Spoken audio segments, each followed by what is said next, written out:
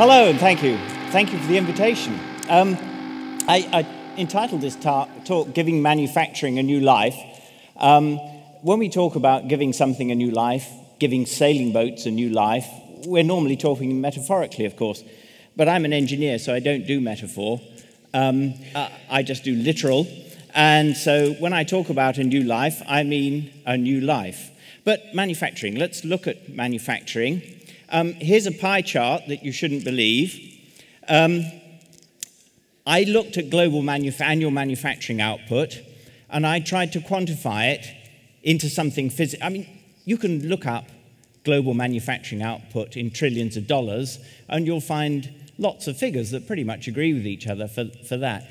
But nowhere can you find it in a real physical quantity. Dollars aren't any. Dollars don't mean, they're just a concept. They're not something you can pick up. Well, you can, notes, but you know what I mean. Whereas here, I was trying to look for tons.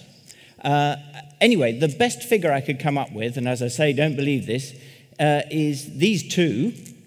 There's a big one, the blue part of the pie chart, which I've called P, and I'll explain what P means in a minute, which is 5 times 10 to the 12 metric tons manufacturing. And then there's this tiny, tiny little orange sliver, which I called EP, which is 1,000 times smaller.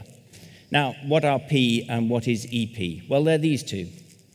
P is living organisms, you, trees, and much more importantly, and on the right there, bacteria. They, of course, are the vast majority of things that get made in the world every year. 1,000 times more important than the other part. The P stands for phenotype, the biological concept, which we shall come to in a moment. EP stands for extended phenotype, and that's objects like the ones in the bottom right, birds' nests. Birds' nests are made by birds. Cars are made by people. EP is extended phenotype, and that is insignificant compared to the first type of manufacturing.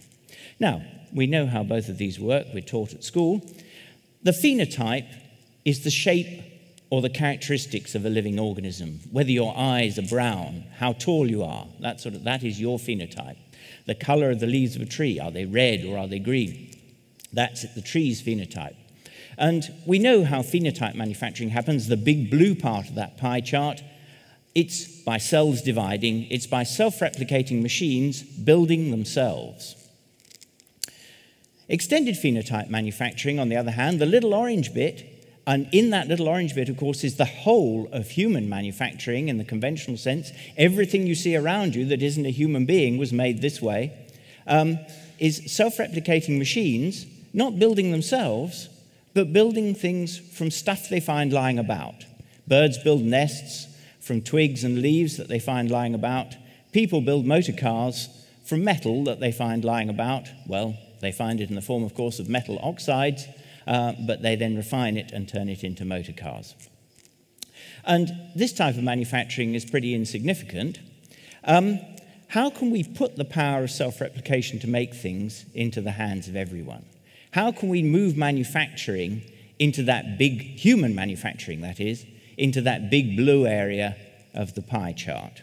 Well, I made a small contribution to this with which many of you will be familiar, which is the RepRap project, and I'm going to say a few words about that, but that's not the primary message that I want to bring to you this afternoon. I'll come to that a little bit later on. This is a picture of a RepRap machine, and there are many designs now out there. This is just one. It's a partly self-replicating 3D printer. I say partly, it doesn't make every bit of itself. It makes about 50% of itself, if you count up the parts inside it. 50% is a reasonable fraction, but it doesn't sound that high. On the other hand, you've got to remember that you only make 60% of yourselves. You might think you make 100%, but you don't. You're made from proteins. Proteins are made from amino acids. There are 20 amino acids. You make 12 of them. The other 8 you have to get from elsewhere. So you make 60% of yourselves. RepRap makes 50% of itself. RepRap machine not only makes itself, it's rather like wheat or cows on the right there. They make themselves, but they also make something useful to us. Wheat makes flour, which makes bread. Cows make milk, and they make meat, and they make cheese, and so on. Their primary purpose in life, of course, is to make more cows and to make more wheat. And they're both very successful at doing that. And the reason cows and wheat are among the most successful biological species on Earth is because they have a symbiotic relationship with the most powerful organism that has ever lived. That's the one sitting in those rows out there. What does RepRap make? Well, you've all seen outputs of 3D printers, so I just gathered a few together to show the diversity. Those are some objects that people have made and posted online. Quadcopter in the middle there, children's shoes, bottom right, and so on.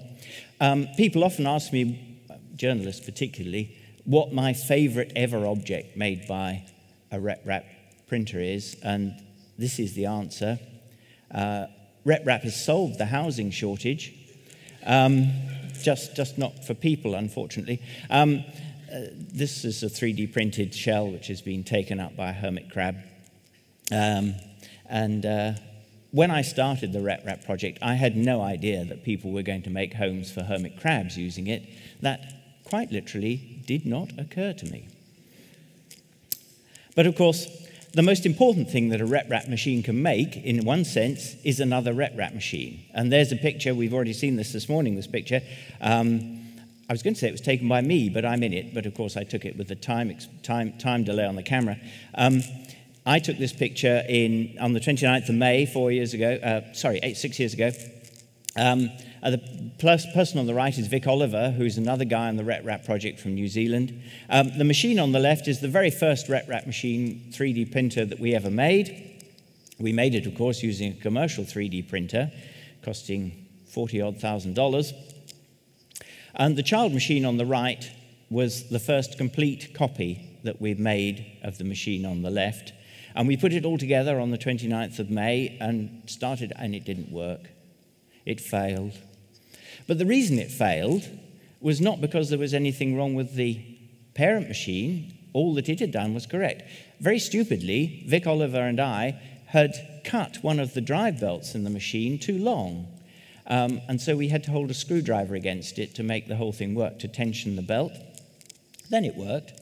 So the first thing we did when we discovered this fault was we designed a belt tensioner. We had the child machine print it while we held the screwdriver against the belt, and then fitted it to the machine, and it worked fine. So the first thing the child machine did was actually to make its own grandchild part and also to repair itself.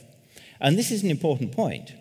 When you've got a self-replicating machine, you've also got a self-repairing machine, as long as it doesn't break too much, or as long as you've got more than one of them. And of course, if you've got a self-replicating machine, it's quite easy to have more than one of them.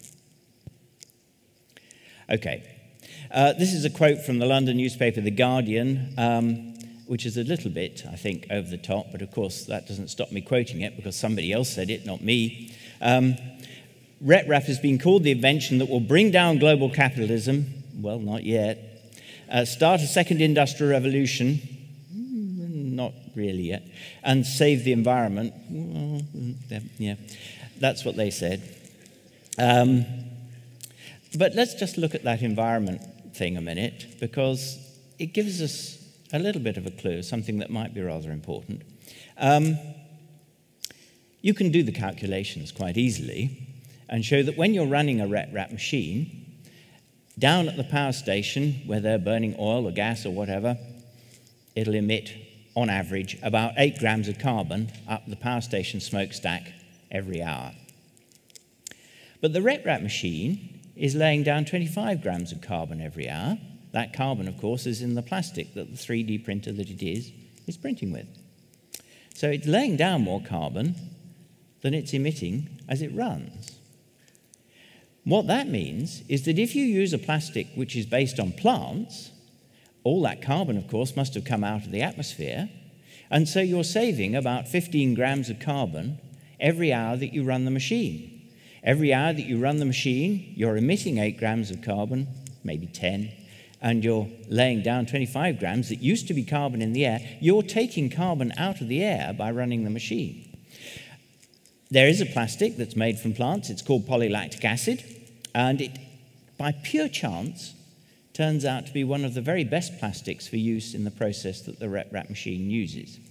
So if you can grow a starch crop, corn, potatoes, or any other plant that makes starch, and many, many plants make starch, then you can actually run your machine, and all the time you're running it, you can be taking carbon dioxide out of the air. That doesn't, of course, include the carbon that was emitted into the air to make the parts of the machine that are not plastic to start off with. But the longer you run the machine, the less and less significant that initial carbon becomes. So the lesson from this is straightforward. We need to make junk, and we need to make lots of it in order to save the environment. If you want to save the environment, you have to bring to bear on the problem the single biggest force in the world. And of course, the single biggest force in the world is human greed and stupidity. If you can get human greed and stupidity aligned with the problem of saving the environment, then you're onto a winner. So what we need to do is not just RepRap, but encourage people to use biologically sourced plastics in their 3D printers and to print as much junk as... Now, people love junk. You've only got to look online to see that. People love junk, and if we can get them creating as much junk, therefore locking up as much atmospheric carbon as possible in things that they leave around their homes, then we're doing a good job. Okay. Well, the environment, of course, is something where living organisms grow, and those are the living organisms I showed you in that big blue area of the pie chart at the start. Another question I often get asked is how I came up with the idea of RepRap, and this is the answer. I didn't want to make a 3D printer at all. I wanted to make a self-replicating machine. When my university acquired a conventional and very expensive 3D printer, that $40,000 machine that I mentioned a few minutes ago, when my university acquired that, I suddenly realized that for the first time, humanity had a manufacturing technology that was sufficiently powerful that it stood a chance of copying itself. But I knew that if I wanted to make a self-copying machine, it had to be stable in the same way that living organisms, if they survive and don't go extinct, are stable. And what evolutionary biologists call a stable system in biology is it exhibits a thing called an evolutionarily stable strategy. And this is a piece of evolutionary game theory that I won't bother to explain now. But one example of it is the symbiosis that we all learn about in school, the symbiosis between the insects and the flowering plants. And as I say, we learn about this in school. We all know how it works. The insects have no interest in plants, except for the fact that the plants attract the insects to them. Why do the plants attract the insects to them? Well, the plants need to move their pollen. The plants can't move, they're rooted in the ground, so they need something that will move their pollen for them. So the plants make nectar, and the insects visit the plants for the nectar, and in doing so, they inadvertently transfer the pollen from one plant to the next. The plants are happy, they get to reproduce. The insects are happy, they get a meal. Everybody's happy, everybody benefits from this relationship, and it evolved 140 million years ago in the late Jurassic, and it's been going from strength to strength ever since. RepRap was designed to exploit exactly the same mechanism, except with a different living organism than insects. The RepRap machine is like the flowers. It can't completely reproduce itself. It doesn't make all of its own parts, just as you don't, but also it doesn't put itself together. Human hands are really good at putting things together. And so RepRap needs to persuade human beings to put it together, just as the plants need to persuade the insects to visit them. How does RepRap do that? Well, the answer is it doesn't just make copies of itself. It'll make all sorts of other goods as well. And those goods are the equivalent of the nectar that the plant makes to attract the insects. People make RepRap machines not because they want more RepRap machines. People make RepRap machines because they want to make other stuff, much of that junk that I was talking about just now. Notice that there's no money involved in that. That's an inherently stable system that will work for people, whether there were dollars or euros or pounds or yen or whatever or not. There's no money. That works at a higher level than money. It works at a level of demand and supply and gratification, biological things, not mere economic things. Okay, let me move on a little bit and look at the arrow of time and the way in which things progress as history unfolds, and particularly the way in which manufacturing progresses. Now, we all know what's going on the left-hand side there. We've all seen this sort of activity before. It's essentially medieval manufacturing. It's a blacksmith's forge, and there's the blacksmith or two blacksmiths making horseshoes. Possibly they'd also make hinges for farm gates and so on.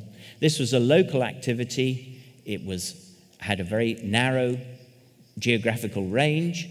Its customers were local. It worked almost invariably just with people the blacksmith happened to know. With the Industrial Revolution, that changed. People discovered economies of scale. The picture on the right is a 19th century iron foundry, which is doing more or less the same thing that the blacksmith on the left is doing, but it's doing it much more efficiently. If it had to make horseshoes, and it made many other things, but if it had to make horseshoes, the iron foundry would be able to do that more cheaply than the blacksmith. Why? Because of economies of scale. All of that manufacturing ability had been put in one place, so it was much bigger, but also human speciality could come to bear. There was a person in that place that was involved in marketing, another person in that place that was involved in hiring and firing people and so on.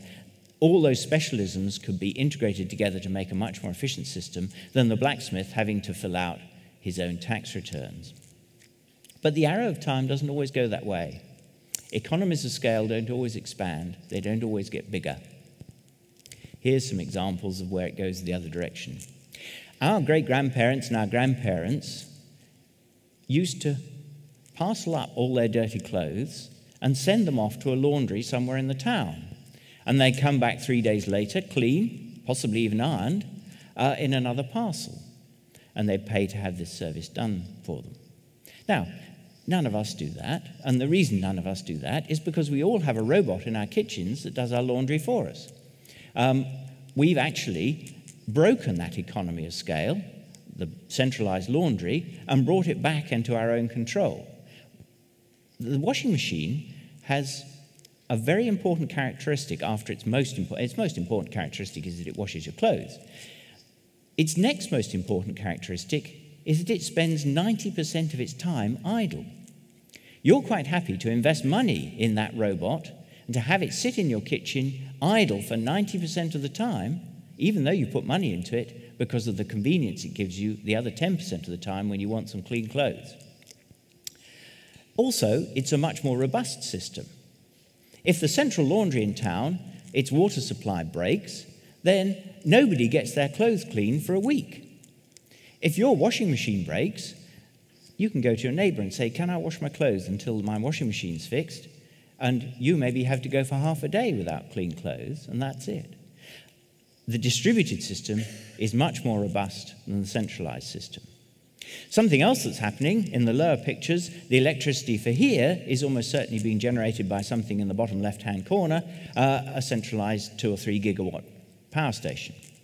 But of course, now we're all getting our own power stations. Admittedly, it's not quite 100% economically sustainable at the moment, in that it has to be the benefit of certain government subsidies. But people are starting to generate their own electricity, and the cost, of course, of solar panels has fallen by 90% in the last 10 years. So it's getting more and more affordable all the time. That's another example of the economy of scale being broken when the technology gets cheap enough, like the washing machine, and the technology gets easy enough for people to manage for themselves, again, like the washing machine, or indeed the solar power system.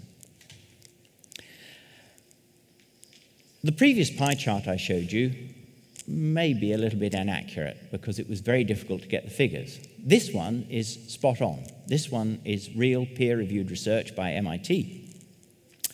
They did an examination of the annual UK research and development spend on consumer products. By consumer products, we mean things like toothbrushes and motor cars and bicycles, obviously not things like bridges and buildings and so on. So consumer products, the UK spends 5.5 billion annually on R&D. And that falls into another pie chart with 2 sections, a blue and an orange one. 2.3 billion of it is the blue bit, and 3.2 billion, the larger bit, is the orange bit. What is the distinction there? Well, it's a surprising one. It's this. Industry spends 2.3 billion in the UK on consumer research and development. private individuals effectively spend 3.2 billion.